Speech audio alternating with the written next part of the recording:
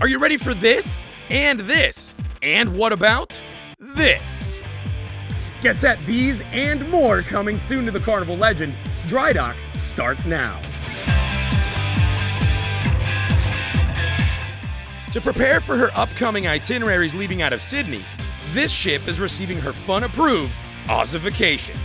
On top of refreshing the flooring, fixtures, and everything in between, the Carnival Legend is undergoing a ship-wide reboot with some Aussie flair.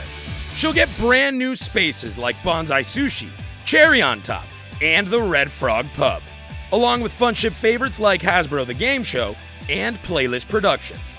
And what else? Carnival's heart-pounding, nerve-shattering, fastest slide in the fleet, Green Thunder. Hi, I'm Boris. I'm a senior manager of hotel refurbishment, and welcome to Carnival Legend.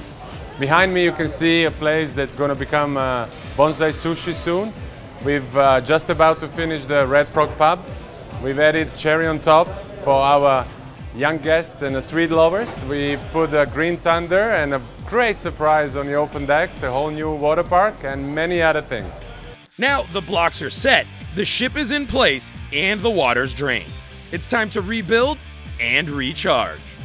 At the helm of her refurbishment are 2,000 contractors and crew members who will revamp the Carnival Legend in about 2 weeks.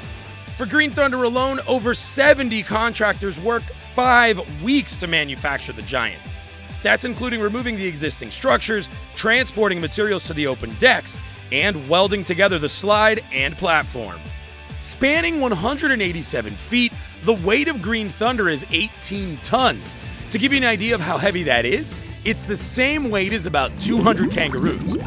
So the ship has gone through some back of the scene and obviously front of the scene changes just to meet the Australian market. From our experience from Carnival Spirit, we know Aussies like sushi, so we put a sushi bar. We know you like draft beer, so we put a pub. We know Aussies are adventurous, so we put the fastest slide in our fleet. For all of you coffee lovers, and there is many of you, we've changed all the coffee machine and just put the best coffee we have. All of that was driven by Australian market and the great experiences that we have from Carnival Spirit.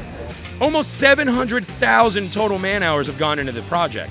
Well, I think the most amazing thing is how the contractors and the companies that I might have never met straight on the beginning start pulling resources together and helping each other, and they're all working with the same goal. It's just to complete the work and make the ship even better and for our guests on the next cruise. In just a few days, the Carnival Legend will be receiving her finishing touches as she gets ready to head back out to open water. Are you curious to see how her Aussification turned out? Well, make sure to follow us online as we give you a first look. Click here for more on the Carnival Legend and tell us what you think below about the ship's upgrades.